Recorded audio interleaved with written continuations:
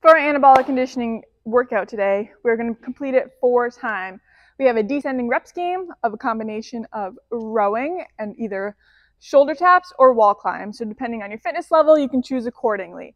We're going to start with a 1,000-meter row. We're going to go into 12 wall climbs or 50 shoulder taps.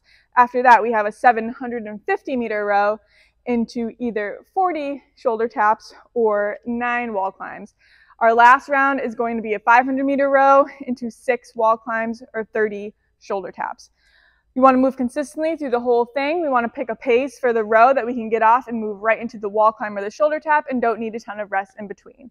Our shoulders are going to be a little burnt out, so shake it out before you hop on the rower and try to match your pace each round, if not moving a little faster.